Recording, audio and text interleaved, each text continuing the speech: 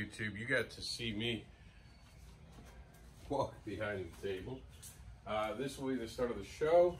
We're going to start filming for the show in just a few seconds. I actually have to grab my phone. You guys are going to see me move again, so I can time this. I have a 15-minute open for the Conn, so got to put the timer on. And you guys just get to see this because it is what it is. All right, stopwatch ready to go. Let me put it in a place where it won't look awkward me looking at it. There, I can hide it behind here. All right, here we go. Hello and welcome to Conn. Like many of you, I have had events canceled, and I am now in my garage of all places, set up and talking to you. A lot of things in the next few weeks, we will feel that they were taken from us. Understand that these are precautions done to save lives. There is nothing wrong with trying to save a life. No matter what we miss, we can do it later. We can reschedule it. We can get it to be another time of the year. But right now, please take heed and concern in the fact that everyone is trying to protect people. So do your part, but be uplifting to everyone. Try to support everyone. We're going to be doing this Conn, and then we got some other online cons that we're calling on-cons coming up over the next couple weeks. We invite everyone to be part of this. We're going to be doing panels. We're going to be doing pitches. We're going to be doing everything. You want something on these programs, you let me know, and we'll do our best to get them done.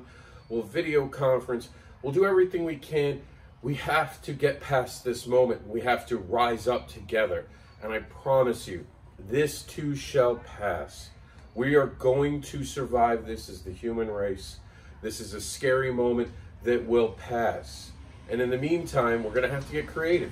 We're going to have these moments where we're going to have to do something different that we've never done before.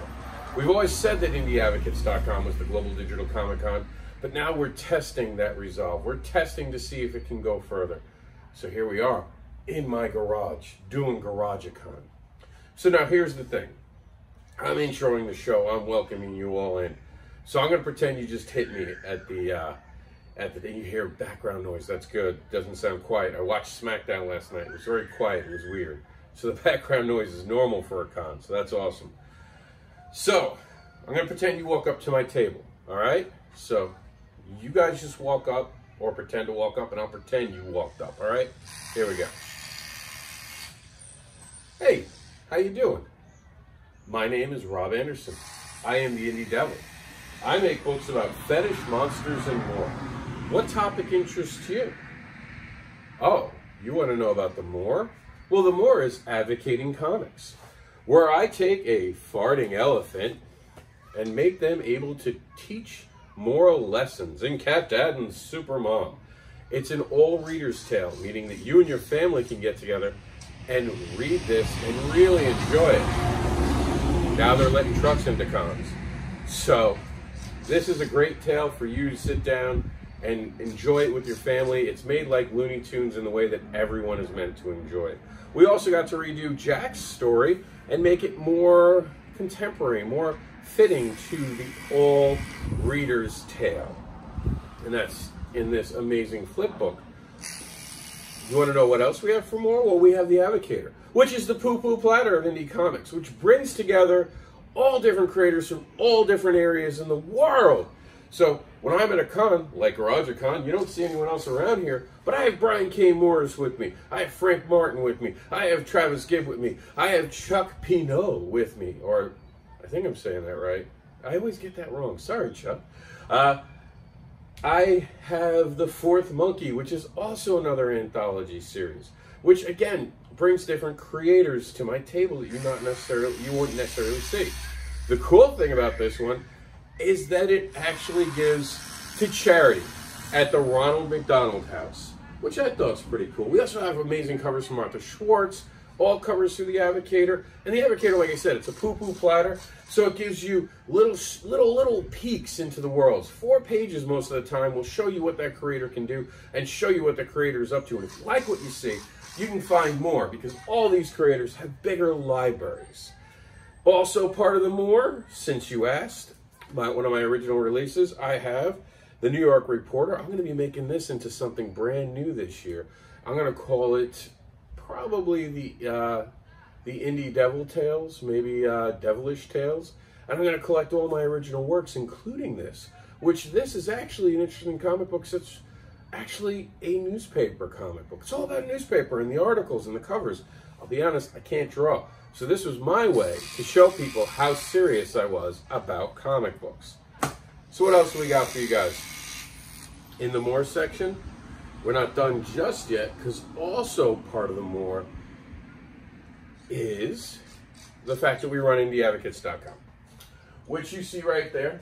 IndieAdvocates.com is the global digital Comic-Con. It is what we can do to bring creators well, sometimes it's just a platform for them to actually express who they are. But for you guys, it's always an online digital Comic-Con, which is awesome because if anything happens, you can find a place for indie comics. We also just recently started underground comics website called, and it's so new that I'm still trying to remember its name. Here we go. It's Underground Comic Advocates. And it's an amazing site. I definitely think you should check it out. Before you go, grab a business card and I'll hand you a flyer. And you'll be able to check out some of the things I got going on. Oh, you want to hear about the monsters? Well, the monsters are the classic tale of the universal monsters, except there's one thing. They're not monsters. They're human beings with genetic disorders. And it's Hollywood who are the real monsters for making them monsters in the first place. How cool is that? And I'll be honest, I was actually thinking about 50 Shades of Grey when I was writing that, and what the 50 Shades of Grey did to the fetish community. So, it's kind of interesting. So, and of course we had the sequel, which was Monster of a Betrayal, and that kind of goes deeper into something about what happens when you rock the boat. But importantly, we actually had Manny the Wolf show up, and he became a very interesting character and was part of the crossover with the Advocator, which also had my character from the fetish book, Barbara, from Barbara Unleashed, show up. And in the Advocator, there wasn't much of a kinky situation or anything fetish going on. But it was my way of explaining to people what the Advocator could be, and it was also a tongue-in-cheek way to bring characters that would never cross over to cross over. You guys can see, I'm wearing a modified shirt. The reason for this is it's hot in the garage. You guys see me sweating, you know that. Florida summer's already hit. One of the things that I also want to mention about the Advocator is that we've had 3 seasons. Because in Florida, like I'm saying about the shirt, there isn't 4 seasons. We have summer most of the year. We have fall for a couple weeks. We have winter for a few days. And then we go back to summer. We don't have spring. So, with the Advocator, we did winter, we did summer, and we did fall. Now, what else do I have for you guys that I can interest you in? Would you guys like to hear about the fetish book? I know it's not for everyone, but since you're here, you might as well hear about it, right? Oh, you are interested in hearing about it? Cool, let me tell you. This journey all started back in the day when we started with one book called Fetish Babies. Didn't go well online. People didn't like the name after a while. So we had to change it. The story hasn't changed, but we changed it and rebranded it last year into Barbara Unleashed, which you can see right here. What it really is, and people get this wrong all the time, it's not porn, it's not over-sexual, it's about a community that doesn't get representation. And we've heard about communities not getting representation, but for some reason with the fetish community, they really don't get it. See, here's the easy way for me to explain it to you if you're not into fetish. It's like 50 Shades of Grey if an adult wrote it that knew what they were talking about. I know, you're interested already because you know it's not crap like that other stuff. So here's the deal. If you're not into fetish but you're open-minded, it's a great, compelling tale. If you're someone who's kind of on the fence and doesn't know if they have a fetish or are interested in it, this is a book that can kind of guide you through. And if you're into fetish, this is a love letter to the fetish community.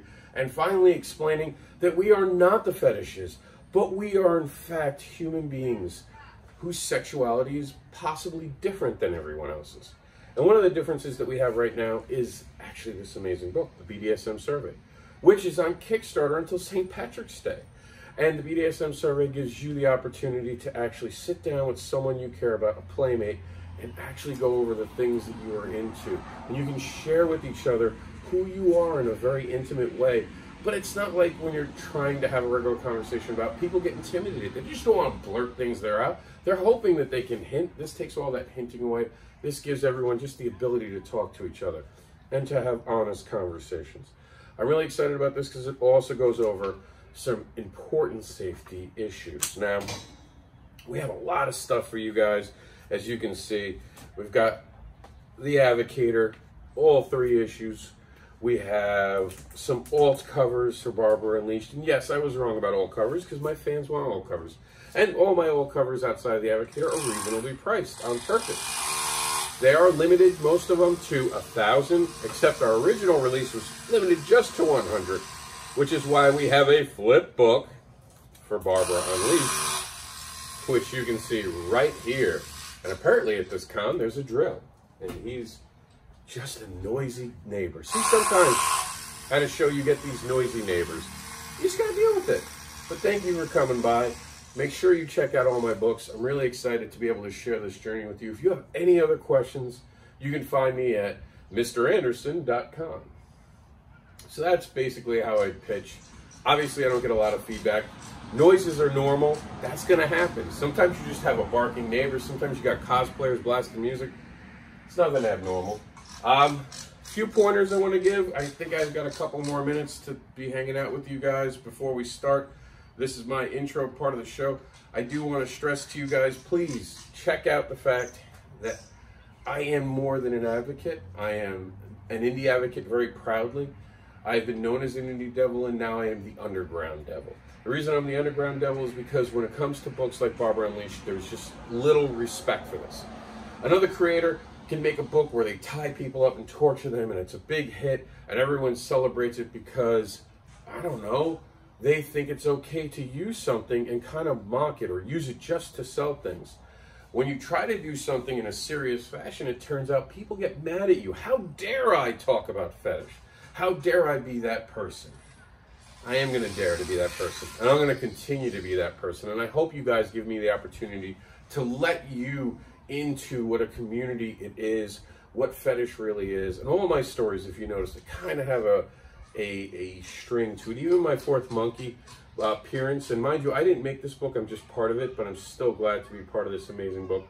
I talk about bullying. Bullying is a very important thing to me because not only did I get bullied, but I think it's one of the hardest things. And right now, as we're dealing with this awkward time, we need to really stand up and be with each other. This show is not just about me. We're going to have some amazing creators joining me today. We're going to be doing a lot of stuff. I set up in the garage because I wanted to show you that we don't have to stop. We don't have to keep being, we don't have to stop being who we are. We can keep being who we are. This will pass. I promise everyone. I thank you for tuning in, and I thank you for just watching about my stuff, which I don't talk about a lot. And I could go on longer, but I only gave myself 15 minutes. I don't want to hog the beginning of the show. So I really do hope that you guys support each other over the next couple weeks. We will be doing that. Indie Advocates is going to be extending itself. We're going to be partnering with other sites. We'll partner with anyone that can get us to the point where we're having conversations about moving forward and moving past this and getting back to normal as quick as we can when we can. But until then, we have to find different ways and approaches.